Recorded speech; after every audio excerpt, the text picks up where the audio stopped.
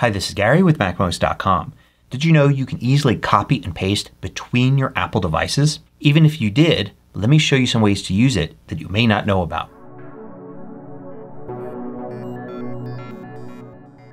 MACMOST is brought to you thanks to a great group of more than 1,000 supporters. Go to MACMOST.com/Patreon. There you could read more about the Patreon campaign, join us, and get exclusive content and course discounts. Now you can copy on one Apple device, say a Mac, and then paste on another, say another Mac or an iPhone or an iPad. And you can do this pretty easily. Matter of fact, you probably already have it enabled. This is called a Universal Clipboard. You could read more about it here, and it also shows you the requirements. Obviously you should be using one of the more recent versions of macOS. You should be signed on using the same Apple ID on both devices. Bluetooth and Wi-Fi should both be turned on even if you're not using them on the devices. And there's a feature called Handoff that's enabling this, and you should have that turned on. You probably have all that already, so you probably could already do this. So let me show you how it works. There's really nothing special to do at all. You can select some text just anywhere you would normally select text.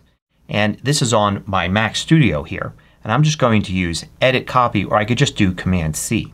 Then here on my MacBook Air I can be in another app where you'd normally would paste text. And I could use Edit, Paste, or just Command V. Now there's some rules around this. The clipboard only lasts on the other Mac or device for about 1 to 2 minutes. So it doesn't stay there forever. So something you copy now isn't going to be there an hour from now. It's kind of a temporary thing.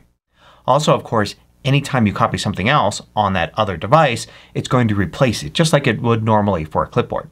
So it's built to copy and then pretty much immediately paste on the other device.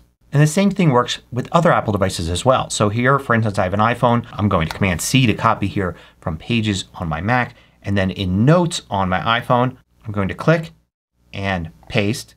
And you can see it's actually going to ask for permission. And I'll allow it. And I've just pasted that text there. And now I can select something here, copy it, and then on my Mac I can paste. Now you can do more than just copying text. For instance, here I am in the Photos app on one Mac. I'm going to select a photo here. I'm going to go to Edit, Copy, or Command C. And then on this Mac I'm in the Mail app and I'm composing a message and I'm going to Command V and it's going to paste that image into my email message. The same would even work for videos. I can select this video here, copy, and then on the other Mac I can paste and it's going to paste that video in. You can do it with image selections as well. So I'm in Preview here on this Mac. I'm going to select an area. I'm going to Command C to copy. And then on this Mac here I'm in Pixelmator Pro and I'm going to Command V to paste. And it's going to paste that selected part of the image into that different app on the different Mac. Now here's probably the most powerful example. You can use this as a way to share files. You probably know you can share files with old-fashioned network file sharing. You could also, of course, use iCloud Drive since both of these Macs are using the same Apple ID. And you could use AirDrop. But another way to do it is to copy and paste a file. So I could say select this file here on one Mac and copy it. And you know that I could go to another directory on this Mac and then paste it in. It would make a copy of that file. But I can now do this on the other Mac. So the other Mac here I'm just going to do Command V to paste. And it's going to paste a copy of that file there. And it even works with multiple files, at least in a lot of cases. So for instance I can select these two files here, Command C to copy, and then Command V over here to paste, and it will paste both of them. Now there are a lot of places where it doesn't work. For instance, if you try to copy a section from GarageBand or iMovie and you try to paste it into the same app on a different Mac or an iPhone or an iPad, it's not going to work. Those are usually referencing other parts of other files and things like that.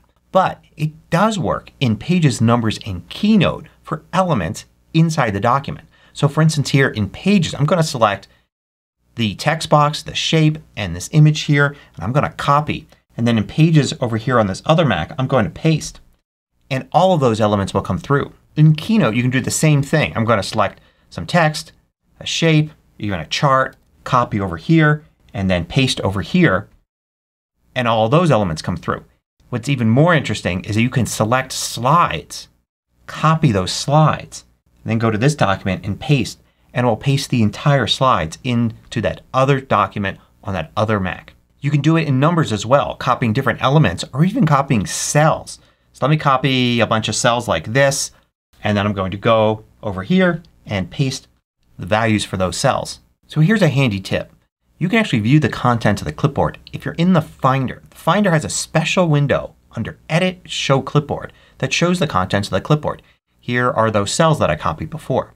Now if I were to copy something on this other Mac here, like the text here on this web page, it's not going to show up right away.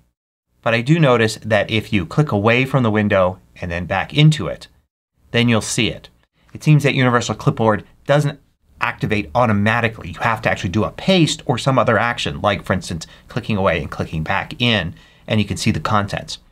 So if you've copied from one Mac or maybe your iPhone or iPad and want to paste in and you want to check the contents first, this is a handy way to do it. Once you start using Universal Clipboard, you'll find all sorts of uses for it. Copying a URL from one web browser on one device to another one on another device. Copying a text message that's on your iPhone and pasting it into a document you're working on your Mac. There are lots of different ways you can use it. The big catch though is sometimes it doesn't work. Now this has gotten a lot better over the years. This feature's been around for a few years. And at the beginning a lot of people reported not being able to get it to work despite seeming to have the settings correct. That's gotten less and less, but you still hear people that think that they've got everything set up perfectly and yet it's still not working. If that happens, maybe try doing a restart. Try toggling on and off the different settings. But if you're still having trouble and you really need this feature to work for you, then the next step is to contact Apple support. Hope you found this useful. Thanks for watching. If you liked this video, click the thumbs up button below to let me know. I publish new tutorials each weekday. Hit the subscribe button so you don't miss out.